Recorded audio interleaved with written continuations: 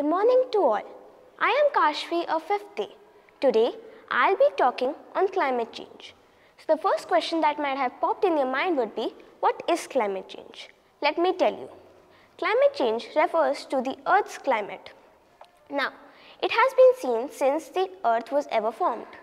Some reasons of climate change include natural events and human activities.